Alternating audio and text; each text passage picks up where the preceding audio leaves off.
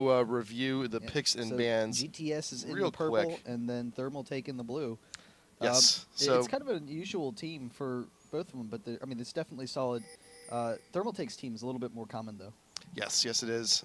So let's go review over the bans real quick. Thermal Take banned out Morgana and Nivea and Shen. GTS banned out Twisted Fate, Gragas, and Draven. I mean, TF, pretty popular, in the Asia scene right now. There's big, huge, aggressive play there. TF's awesome. Gragas, he's a pretty cool He's a guy. game changer. Gragas, Gragas, he can sometimes, play a lot of roles in mid. Draven, I don't know. We'll talk about that later. But the first pick for We've Thermal seen Take. Draven work well in some comps. In some comps. He does have some strengths to him, but both teams actually setting Yeah. up here, looking for an early invade, and I don't know, it seems like GTS, they're ready for it. They want to maybe get the advanced scoop on them. They have the ward up there at their blue, so when there's the late invade, I'm wondering if this is something that Thermal Take is known for, going for the river invade. But they do have a very strong level 1 with the Alistar and the Corki as well, so they will be safe. We'll be able to protect the Mumu. So that's the big thing, is protecting a Mumu's blue. Unless they're going to decide to come around in the other route, but we'll have to see. They have their own blue warded as well, so they really want to be aggressive here. They want to be able to take this blue. That Alistar was also the first pick for Thermal Take, but Vayne actually being the last pick for GTS. It's kind of not usually common where you see the AD picked last, but they will get vision. They know they're being invaded, so right now it's one matter of GTS if they're going to do anything at all. Away waste, going to get some damage down, and right now GTS is going to go ahead and retreat out of that tri-brush. So, but you're still spotted out. You are still seen. GTS, they have the vision on you. I'm not quite sure. This is going to be the slowest game ever because neither team wants to engage. It's just a Mexican standoff here. Aurelia actually might be the first to see the enemy, but I don't know. They steal the blue really quickly. So Lee Sin gets it, is able to get out with the bandage from Amumu coming on and trying to grab Alistar, but Alistar with the flash, pulverize, getting everyone from GTS in the first blood, going down to Aurelia. Alistar does fall shortly thereafter. But right now, Aurelia is trying to get out of there, but it looks like Yorick may actually be caught a little bit too far behind. Soraka going to be going down to the auto attacks from Corki, but the flash over the wall. Lee Sin will go ahead and get that grab and get that kill onto Yorick. 3 for 1, plus the blue steal. That's painful. So this game is almost over already for GTS, and here's the thing. I'll talk about what they were trying to go for with their comp in a second, but Amumu, he's so far behind in the jungle right now. He's going to really struggle to get any levels with the bandage toss. So he's going to be slow. They're already down 2 kills. They're down the first blood. They're down the blue. So Amumu is going to be very almost worthless. I wouldn't be far stretched to say that Amumu is no longer in this game. Right. I mean, at least for a little bit. And Lee Sin is going to take some serious advantages from that. That's a really scary threat.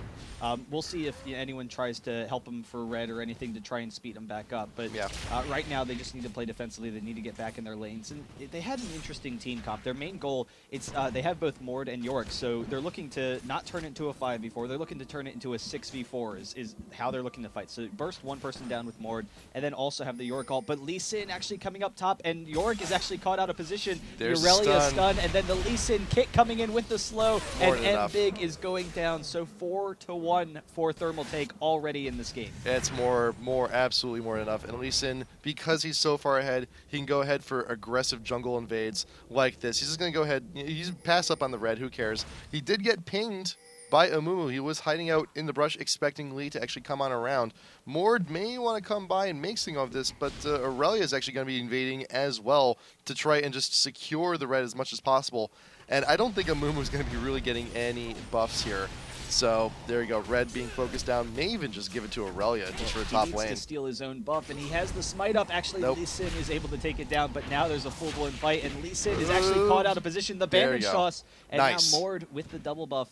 That actually helps him out pretty nicely. It's a shame that Amumu wasn't able to get it, but even so, if they can snowball Mord, that's huge. Yes, Mord, a hugely powerful Mord, can do wonders for your team. And he's going to be pushing on in mid anyway. That's what Mord does naturally. But now he can do all this extra harass, the increased cooldowns, And this can also put him in a pretty good position to go ahead and just steal Wraiths or even wander out into other lanes once he hits 6, once he becomes even more powerful. But that double buff will definitely give him a huge edge in lane. Their headbutt, Pulverize coming from Alistar down in the bot lane. A lot of auto attack damage going down onto Vayne, but she will Mord walk actually away from that dueling one. with Lee Sin a little bit, trying to steal those Wraiths, but he's a little bit out of position. He is a strong dueler with the double buff, but it doesn't help him in lane that much. The Doesn't slow, have much and now escapes. Karthus is here as well, and he drops very quickly.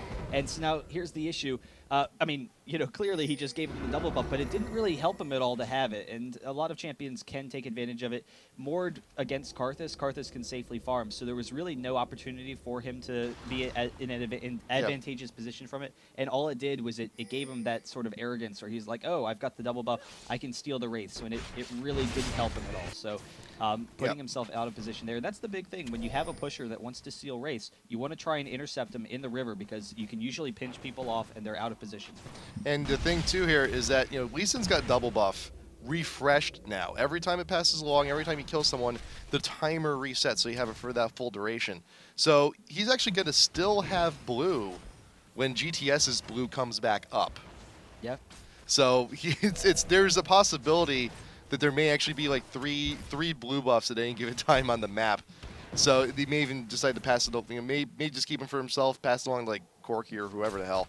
If they're going to be having that much buff control, they may as well condemn going down on Corki just to shove him away. But right now, Thermal Take's looking pretty damn good. Yeah, we'll have to see how they can kind of make this up, but they need good ward coverage. They have a decent job right now. They, recognize Lee Sin's paths. They want to just kind of sit back and farm.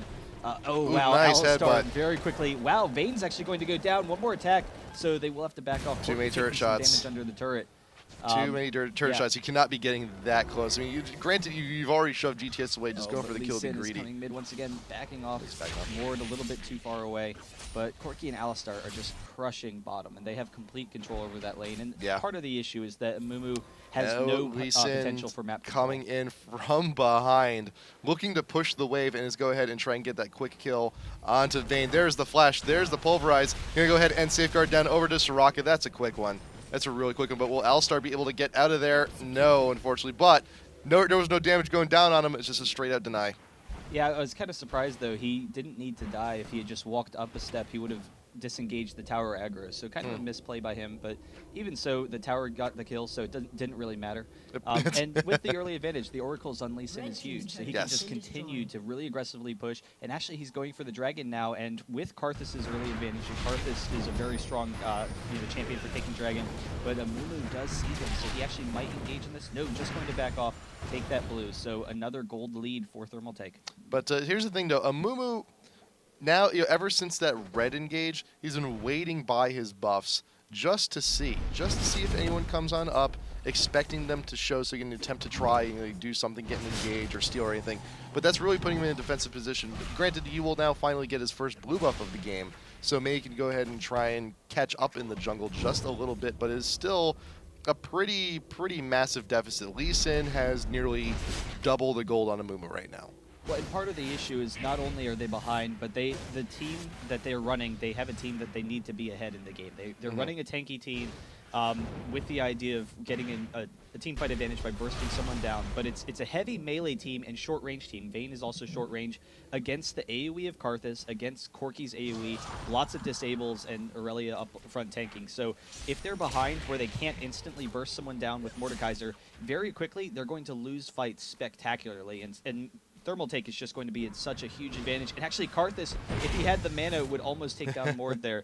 But he'll be able to get back and grab a Hextech, so he'll be a little bit safer in lane. And this is just straight out disrespect. Karthus buys the Soul Stealer, but provided he's got 4 assists already, they're so far ahead in the lead. And while it's a somewhat of a jerk move, granted, a Soul Stealer on Karthus, if getting the stacks, that's just. It can be pretty brutal. It can be absolutely brutal, especially with the global ult. He'll have all the assists or even kills that he's gonna, they'll never need to fill that thing up with stacks. And he's a passive farmer in mid. He's not gonna be too threatened here by Mord because he's just straight out the one with more aggression. Yeah, but in the meantime, Corki and Alistar, with the early advantages that they have, are just abusing Vayne and Soraka in that bottom lane. And Corki versus Soraka, it's a very favorable matchup. And actually, Alistar with the headbutt pulverized. Vayne's going to drop very quickly, does get out of there, but actually the Karthus ult and the long-range Corki missile is able to pick up that kill. Amumu is here as well, though, and Mord, so if they can kind of bait this in for a little bit, but Zeus has the bandage defensively to just try and get out of here. But Mord is going to make an appearance. Not going to be doing much. But there was a nice kill, quick kill top lane. Yorick, he was brought down a little bit of health, just gone down from the Karthus ult. But there you go, Aurelia with the quick surge and stun and the ignite and the ult. But getting really aggressive. Flash has more than enough damage to go ahead and finish that. Yeah, they just have really nice lane advantages all around the map. They had favorable matchups for themselves. Yorick does very well against Aurelia. That should have been something that GTS could have won that lane, but with the early advantages for Aurelia, Aurelia was able to abuse them. And there is a point in time where Aurelia does take over and has the killing potential, and that's what we've kind of seen here. But just all around a massacre for Thermal Take right now. We'll see if GTS can kind of pull this off, because they have a decent late game with Vayne, and if they can get more to snowball these fights. But in the meantime, they're trying to force a 4v3 bottom. They don't really have a strong initiation presence unless Amumu can get in range. So they'll have to. Right. I mean, granted, now Amumu is 6. He's caught up a little bit. And Lee Sin's also 6, but the thing is, Amumu with that ultimate allows, all the CC that GTS needs to try and just, get that single target damage onto someone. Hopefully you can get something like a Vayne Ghost. That would be amazing for GTS right now to have Vayne's on their team. What am I saying? I'm an idiot. Corki Ghost. Corki Ghost. Yeah, the Corki Ghost. Vayne Ghost with Yorick, yeah. But the tough thing that they're facing off against right now is just that they don't have a means of farming or getting themselves back into this game. And Corki, going with the double doors into the phage, it's one of the strongest item builds for abusing a lane when you're already ahead. So he takes the early farm advantage rather than building like a BF sword or something where you'd have stronger harass. He turns himself into a fantastic dueler, and then actually they have plenty of damage. Alistar with the headbutt pulverized. Vayne has to back out of there. So again, just so much pressure, and constantly GTS has to worry about this bottom lane. Amumu and Mord are kind of sitting down there because they know that if they don't, Corki and Alistar are going to crush them. And as a result, Aurelia gets the free lane top, and Karthus gets the free farm mid. It totally slipped my mind. He was like, oh, yeah, Yorick has that ghost thing too. So there's, it's very possible they could try and turn something into like a 4v7 even.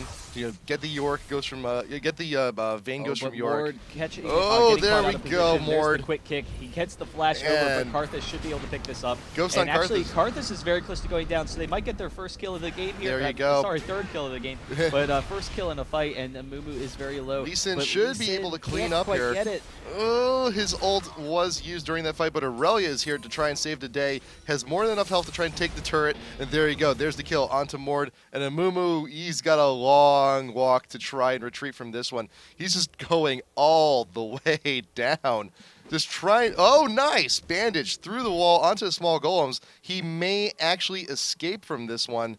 Just trying to see where he can go, where his safety spot is. He should be able to go ahead, recall. Oh, no. That sucks. That sucks. Yeah. Almost being able to get out of there. Not quite. So yeah. That would have been kind of interesting. That was all things considered a fantastic escape, but Karthus, he came back. His ult wasn't up during the fight, but when he's respawned, it sure was. And there you go, quick easy kill. So how many? He's got 5 stacks on him so far. It's pretty good. It's a Magi's pays for Magi's breaks even at 6 stacks, and everything from there on is just pure absolute profit. Well, we'll have to see. I mean, right now it's such an uphill battle, and the big issue is that the team fight wise, it's a much easier job for Thermal Take to win these fights, and they have the AoE where they can easily just crush GTS, and not only that, but they have such a significant gold advantage. So once they decide to start grouping up and pushing, they should be able to have their way with GTS for the most part.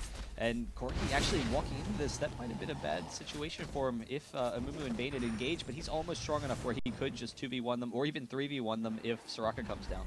No, but still, they're just trying to secure the blue. Mumu will actually pick that up with the smite and going to walk on back. Dragon is up, though, so right now Thermal Take just going to go ahead and grab that real quick. Get a little bit more extra global gold for themselves. Karthus is sticking in the mid, looking to just, he's out-pushing Mord. That's just kind of silly to me. When you think Mord in the mid, he's just a relentless pusher. You're farming under tower, but Karthus is actually just winning that war. Just kind of amazing to me. And Aurelia still just pushing unrelentlessly up top here. York's trying to dissuade her, but it's not going to be doing a whole hell of a lot. There's a 3-level advantage onto Aurelia right now. And with their advantages, it's just going to be so difficult. And not just that, but Mord actually going with a Negatron cloak. So he's not going to have quite the burst damage that you would want. He is going to be very tanky, but it's even so. They're running a melee tanky team against Karthus and Corki. So I don't know, it's really not a good situation for them to be in. They won't have enough damage to take anyone down from Thermal Take once the team fights start happening. So I'm a little bit surprised that Thermal Take hasn't started pushing that aggressively yet, but it's still really early in this game. Yeah. They're fine with just continuing their advantage, and actually 3 guys coming down bot, but Corki should be okay to get out of there. Yeah, he should be fine. And the ward coverage is sufficient enough for Corki to, he's got plenty of time to sit back and retreat. And now that they have the vision, now that they know that 3 members of GTS are displaced, that's more than enough time for Karthus and Lee just try and push them in. But there's Bandage. Lee Sin, and he has his ultimate, not going to use it. So Lee Sin just backs up easily, and they're just scared. They recognize they can't fight them right now, so they're not even trying to engage.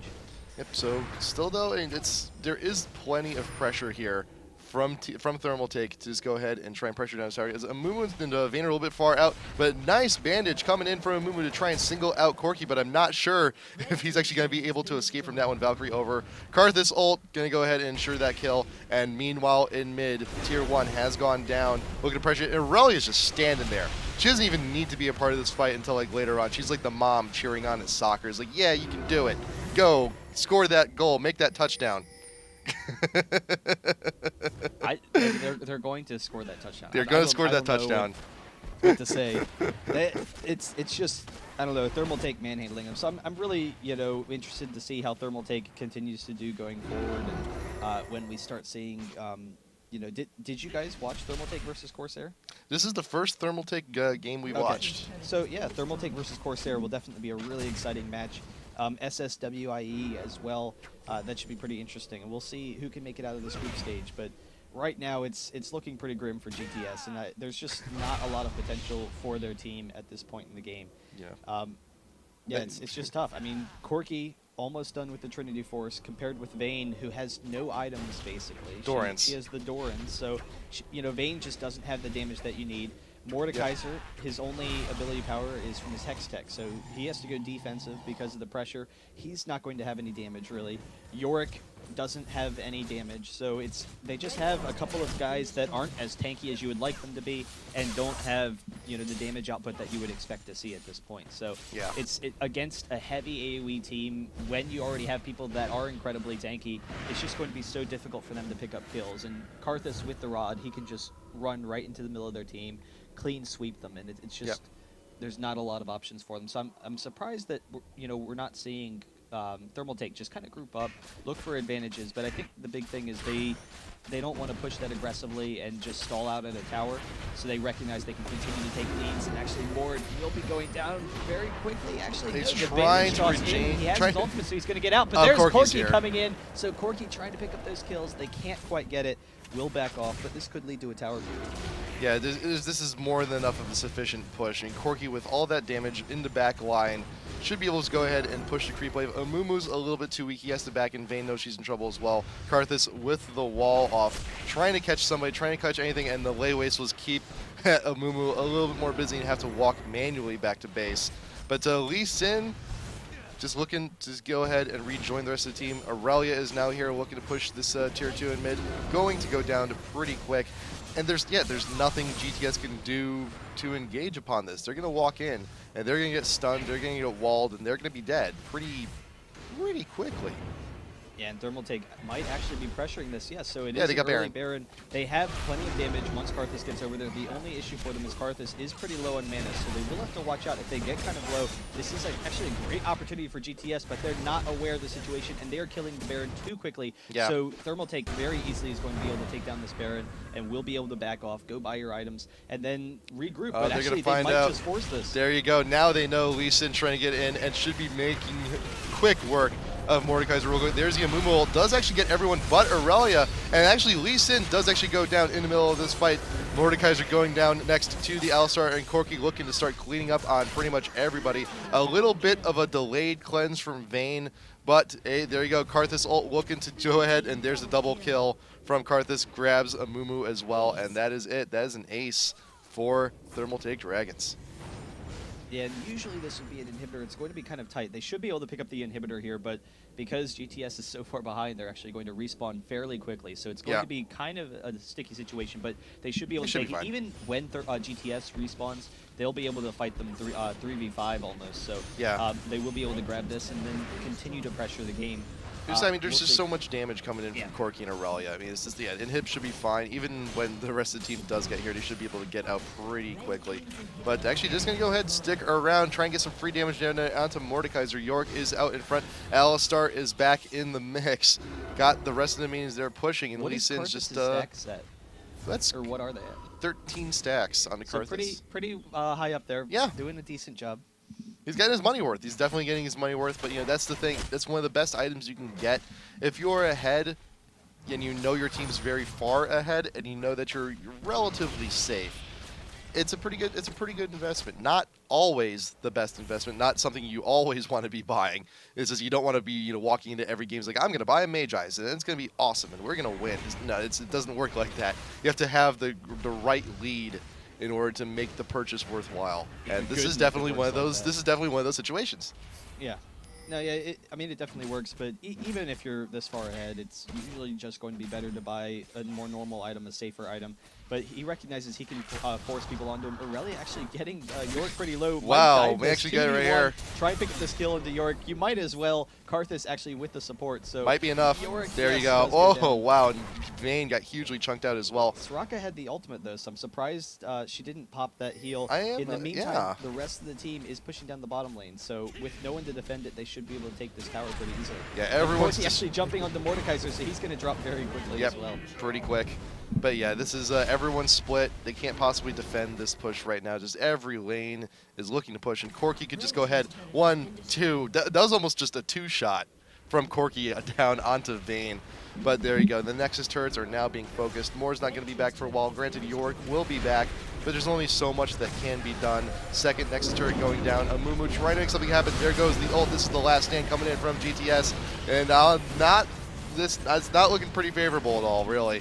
There's the York ult going down onto Vayne, trying to get a little bit extra damage, but Lee Sin will just go ahead and kick York away, and that will be all she wrote. Thermal Take Dragons going to be entering group stage 1-0, and GTS is not the greatest of spots. They're 0-2 right now, so I don't know what's grim for them. They had kind of an unusual team, but the difficulty is they needed their team comp. In order for it to work, they needed to be even coming through the mid game, and they needed to be able to pick up some quick bursts and then use the double ghost to take an advantage there. They were so far behind early, they didn't really have a whole lot to do. The early level 1 fight, kind of a mistake. I think they were hoping that someone had left for Thermal Take and that they would have a 4v5 advantage, but Amumu, they had already gotten the blue.